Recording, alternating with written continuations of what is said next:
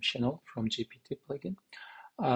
Today I'm going to show you the embeddings. This is the new feature, and it's really very cool feature. You can use it, and you can load your data, and then you can customize your chat widget so that the widget will know your content, and then it will answer the question. So it is here, it's under train your AI page, and then it's here, embeddings. So it works with the Pinecone. So this is like some kind of vector database. So because you know the we are using this embedding concept from OpenAI, and then basically we are storing all those information in some kind of like crazy numbers, right? So we have to use a vector database. We cannot use like a standard database like MySQL or SQL Server. It has to be a vector database. And let me see OpenAI embeddings. So here, if you go here, you will see that yeah, this is for we can use it for search, for clustering, recommendation, and etc. There are some use cases, and so we are using this model because this is the recommended one, and yeah, we recommend using this. So OpenAI actually recommending using this because it is better, cheaper, and simpler. And also, so yeah, there are some use cases. So, so as you can see, OpenAI also suggests using vector databases. So Pinecone is one of them. Or you can use others, but we only have integration with Pinecone at the moment. But maybe in the future we can add other database as well. And then we use this cousin similarity as some kind of function to, you know, like getting the nearest answer from the database. So let me show you how it works. So this is the embedding page, and then if you go here, you will see that we have three different pages under this embeddings. The first one is called data entry. This is the place where you're going to enter your data. And the second one is in entries. You can see the entries that you already put here, right? So for example, I put here some entries like, and then you can see how much token, and then what was the estimated cost for that particular content. For example, I put like, this is the Grammy award for this year. So record of the year is this one, and album of the year, Harry House, and song of the year is this one. So this is like more very recent events, right? So we already upload this data, and then I also put the most recent earthquake that happened in my country, in Turkey. So this is the information. So we have some information about which city, when, and the magnitude, etc. Okay, so I already put this information, right? So, and now once you put this information, you have to change your chat widget settings, right? And then you need to go to ChatGPT tab here, and as you can see, we have this options here, right? So under the content aware, so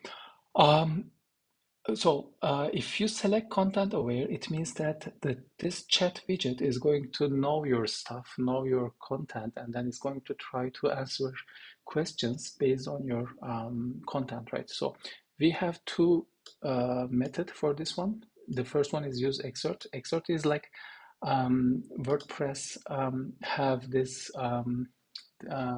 standard way that every article or every post or every page have a summary, right? So we are using, if you select this one, it means that for each page on your website, when user visit that page, and then we are using that page summary to teach the chat widget that is the context, and then in that way it can answer the relevant question. So let me save this, and then I will show you.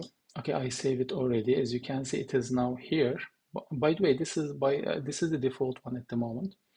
And then now I will go to my website, and then let's see, I will go to how to add cron job, right? So this is so what I'm expecting is when I ask something, I'm expecting this to know the content of this page, right? So let's say hi. Okay, how to add cron job for this plugin, right? So it's very specific question. So let's see. Yeah, as you can see, this is exactly this information is exactly matching with the information here, right? So to add the cron job for this plugin, you need to use this command, etc. So this is the way that we are using the we are using article summary. So um, this is not going to work if you do not have a good summary for your pages or posts. So you need to make sure that each of your page or post have a good summary. Okay, and so this is the I call this traditional way. So this is like using just WordPress summary, and then like using that as a context. And then now we have this embedding. So this is a really cool technology from OpenAI. And so this, if you select this one, we have two methods here. The first one is embeddings plus completion, and then embeddings only. So the difference is embeddings and completion means that in this one, so we are going to give some instruction to the chatbot, right? So, okay, this is the context. Don't answer anything else. You have to only answer the question if it is related with this context. And if it is not, you just need to say, I don't know the answer, right? So this is that one. But this, if you select this one, embeddings only, it means that we are not going to give any instruction to the chatbot, but your chat widget is going to like sound much more like a search button. It's like it's not going to like say hi, how can I help you? Okay, so this is if you want to give some kind of like a little bit human touch, maybe you can use this one. So let's say I want to select this one, and then we have two more options here, the nearest answer. So how it works, let me explain how I'm going to explain this. Okay, let me save this one. You can see it's now embeddings and completion. So now let me show you again. So these are the data that I already upload this chat widget, right? So I'm expecting this chat widget knows the album of the year for this 2023, right? So let's go to the website. Okay. What is the album of the year?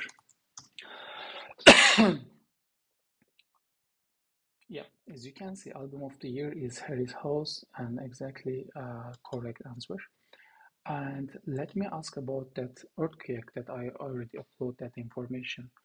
When there, when was the earthquake in Turkey? Yep, as you can see, it's exactly giving the correct answer from that data that I uploaded here, right? So this is, I mean, you can enter all your data, like your products, your website content, and then basically you can use this one. But to do this, you need to go to you need to open an account on Pinecone. So this is Pinecone. This is like a vector database. Of course, they have a free plan and paid plan. So free plan, they have some limitations. If you are thinking to, like do it like for extensively, like you are going to use very heavily, maybe you should consider getting their paid plan. At the moment, I'm using the free plan, honestly. But the free plan, so you need to create an index. So first, you have to open an account here, and then you need to go to index, and then you need to, because I'm on the free plan, allowed to create only one index. So I'm not going to be able to create another one, but I want to show you how you can do that. So you just need to give a name, my cool index, and the dimension is this one.